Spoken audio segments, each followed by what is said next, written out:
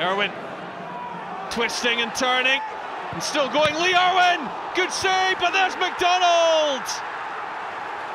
The breakthrough for Motherwell, and is the Great Escape still on? Erwin made it. Look at the run to get past Pascali. Klingon couldn't bring him down.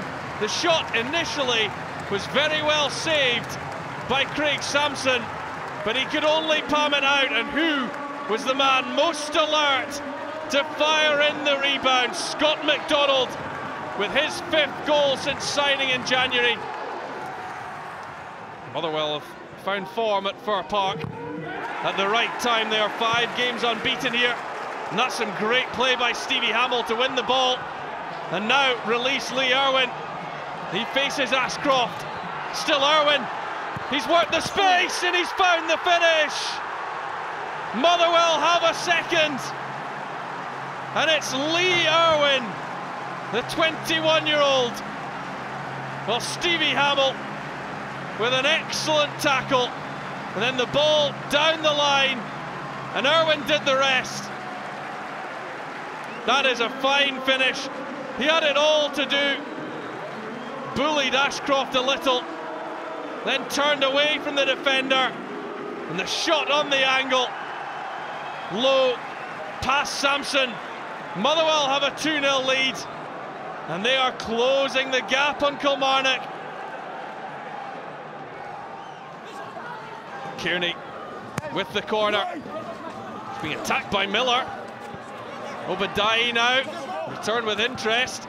Kearney, Miller's at the back post, chance for Kilmarnock, and they've got one back now, and it looks like Magennis who got the final touch. Well, once more, Motherwell not dealing with the set play. Miller headed it across, and it certainly was Josh Magennis who got the final touch. There were 3 of them after it, but it's a Northern Irishman who has got his 7th goal of the season, and that could be crucial as Kilmarnock go in search of the point that would confirm their safety.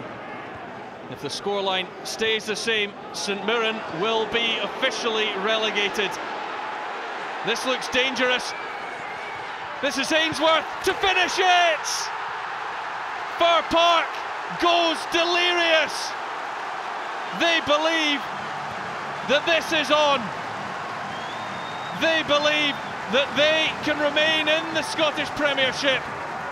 Lionel Ainsworth has scored the 3rd, and in doing so, he has dragged Kilmarnock into this relegation fight. Taken short to Christie.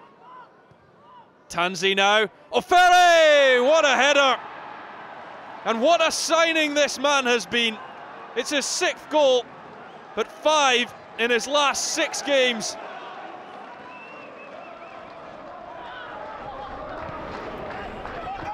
Lyon knocks the ball up the line, but Ballatoni can easily clear. 5 points separate these two, and 7th and 8th. Aki's with the advantage. Doolan now on to O'Donnell. More than willing to eat up the ground and get forward down the right-hand side. O'Donnell knocks it into Doolan. Higginbotham now. Back to O'Donnell. Higginbotham again. O'Donnell's peeled off his man, and the shot goes through the bodies. And it's Partick Thistle who lead in Hamilton. Higginbotham, the man with the setup. O'Donnell with the finish. That's 5 for the right back this season. Crawford. Oh, it's Docherty at the back post. And the 18-year-old has the equaliser. He's only been on the park for 5 minutes.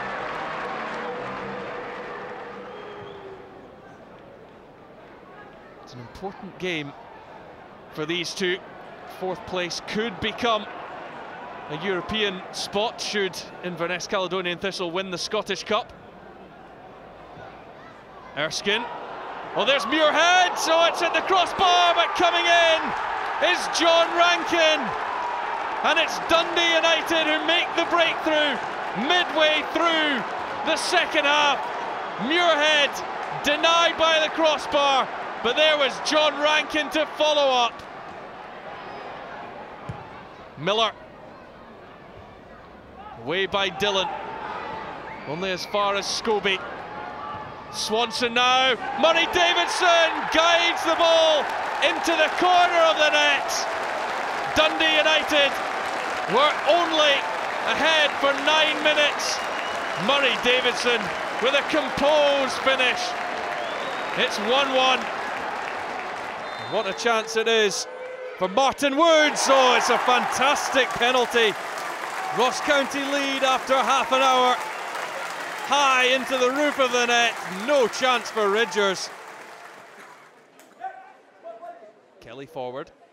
Thompson does well to win the header. Alan Gow tees it up for Mallan. Oh, it takes a big deflection and loops over Mark Brown. St Mirren level, just 8 minutes after going behind. A large slice of luck though for Stevie Mallan. Thompson sends Cernas the wrong way. They may have been relegated this weekend, but Thompson has picked up all 3 points.